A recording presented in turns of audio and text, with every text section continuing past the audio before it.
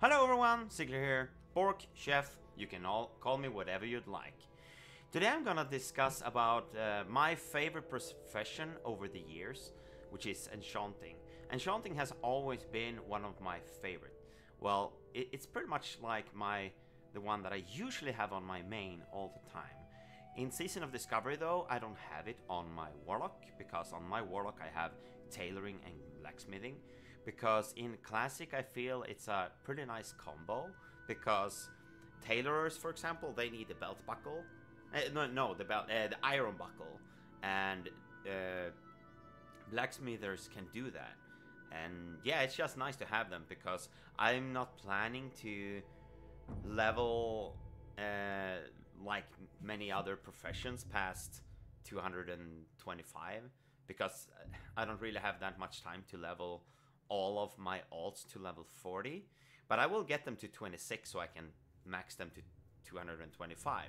But I haven't done that yet because my Warlock is almost level 34. So I'm getting up there. I'm gonna grind a bit today while my daughter is asleep. But we're gonna discuss why enchanting is very good, and it's very easy to pick up on if you haven't picked a profession yet. The reason why it's so good in Season of Discovery, especially, it's good in Classic also, just because you can make wands. But the reason why you want it on Season of Discovery is because the Lesser Magic Wand is part of a waylet supply. And we can see here, let's take a look here. So the crafting cost at the moment is 5 silver 99. It sells for 19. So for some reason it doesn't say the actual like profit. But let's pull up a calculator here and let's do 19.40 there minus, and it's 5.99. So that's a 13 silver profit. And I mean, it's only 5. Oh, well, okay, let's round it up. It's 6 silver to make. That's basically nothing. And if we do it like, and we... what's that? 5.99 divided by 19.40. Yeah, that's a 70% profit. I mean, it does sell. It really does. And, I mean, first of all, people are gonna buy it if they're leveling, because they want a wand. If they're playing like a mage, warlock, or priest. And also they need it for the well of supplies. Then you can also make the greater magic wand, which is the level 13. And then we also have the minor wizard oil. I got a few on the auction house. Let's see here. Over here, I have 17 of them. So from level 5, if you want to level pretty quick, I mean, 8 spell damage is not that is not like it's more than you think on a level 8. And with all the runes and stuff, I can imagine a living flame AoE mage with this. I mean, it's not much, but it could be like 1 or 2 more damage in the number. That could be quite significant in the long run. It's not like game breaking, but it's not that much. So that's another thing that you can craft. It's a pretty nice profit here as well. It's 3 silver and 66 to craft. And yeah, it sells for 13. But you want it enchanted to go to 150, because that's where the real money is. This is also a part of waylet supply. I'm gonna create more of these, but let's pull up the calculator again. So this costs 9 silver and 50 copper. So let's take the, and it says over here 23.9 minus 9.5. So that's 14 silver each. And if I would level, I would say that if you're planning to dungeon level as a healer or any caster class really, unless you have a like a druid in the group, that because the wild strike, I think, removes the oil. So keep that in mind. I might be mistaken here, but I think it does. But anyway, I mean even with leveling, you can pair this up with this sagefish, with this one. So on level 10, combined with the other one, that's 3 plus, what's that? 4. So 7 mana every 5 seconds. That's not bad. Okay, from level 20 you can use this one.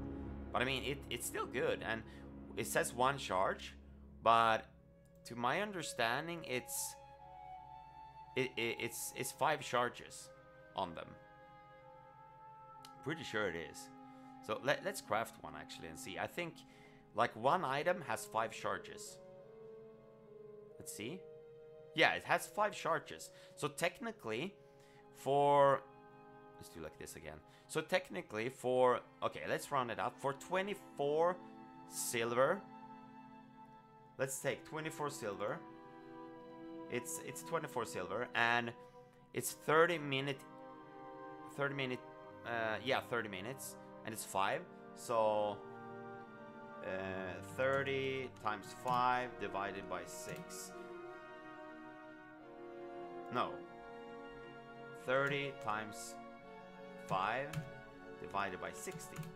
So that's for 24 silver, for example, you have 2.5 hours of a buff that gives mana.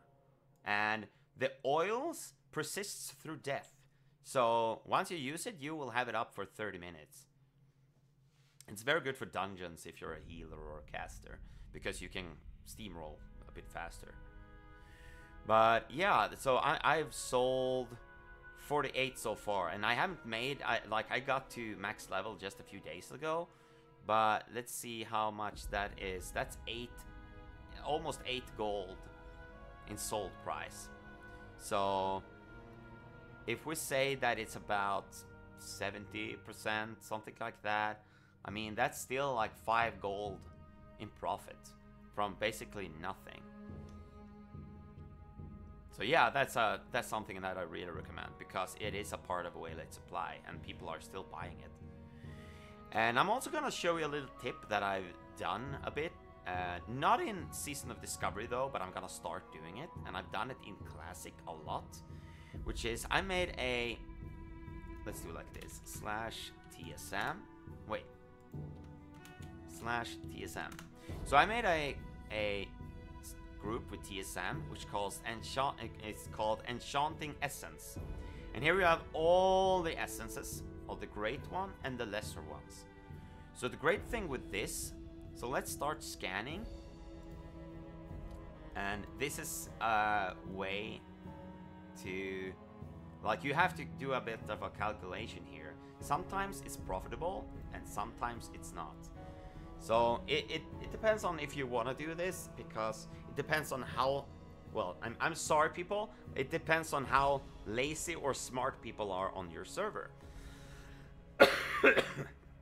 And if they care about like minimal differences in like silvers and stuff. But what you can do, because the lesser ones, you need 3 lesser ones to make a greater one, and if you have a greater one, you can break it down to 3 lesser ones. So what I tend to do is that I just pull up a calculator here, and let's go with the greater ones. So let's take this one, for example. It's okay, let's use decimal here. So 0.0341 from the first one divided by 3. So that's 1 silver each of this one. So what does this say? You see, 4 silver. So technically right now I could buy the, I'm actually gonna do that just to show you. I can buy a few. I wouldn't like heavy invest in it, but like just small amounts, because on my alts I have a flat 5 gold on every one, and I buy stuff to craft with profit, and once I've emptied the mailbox, all the profit I'm sending to my main. So it's like a small mini game, it feels like. So for example, I could do that. Let's buy a few more. It's not that expensive. So let's buy a few more. So there. So right now we have 22 of them. So technically, that's basically what I do. I just look up the lesser and greater ones, and I can see that. Let's take these ones for example. Like, and you could do the other way around. If you find the lesser ones are more cheap than the greater ones, you might just as well buy the lesser ones and make it into one greater one. Because whenever people are doing like enchanting and like leveling their professions, a lot of times people are just lazy, or if they want a specific enchant that for an item, they look for the ingredient that they need and they straight out buy it. Because it's not that big of a difference if you think about it. But if you want to make gold, it's huge. So that's just a small tip that I've done in Classic mostly. I haven't done it in Season of Discovery, but I'm gonna start now a little bit. So this is not something that I would buy a lot of, because there's a lot of enchanting materials on the auction house all the time. And the great thing with sorry, the great thing with enchanting mats is that all enchanting mats are free to post on the auction house. There's no deposit fee on it. So you will sell this, but keep in mind of your price that you bought it from, so you don't buy it and then you repost it a couple of days later and the price tanked. So try to keep like a note or something of the price that you bought it of, because it could be like, let's say I bought this one out. I did buy the greater one for 346, and I try to sell it now, and let's say I sell a few and I have 10 left, and tomorrow I try to sell the lesser ones, but the lesser ones now is down to 1 silver each, and the greater one is up to 5. Then I would rather convert it up to a greater one again to sell it for a profit on that end. So just try to keep an eye out and like remember what you bought them for. So yeah, like it's kind of easy to do it if you keep an eye out of the price. So that's a little trick that I like to do. It's a bit hard in the beginning, but once you get a hang of it, it's kind of nice. I actually noticed that I don't actually have the lesser essence. So let's do like this. Let's add it. No, not that one.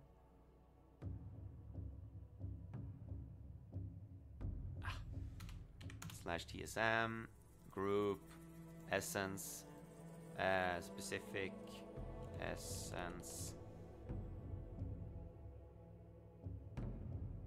Is it not here?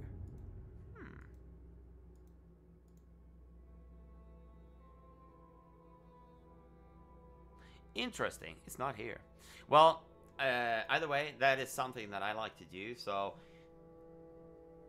like what I said in the video, enchanting is one of my favorite ones.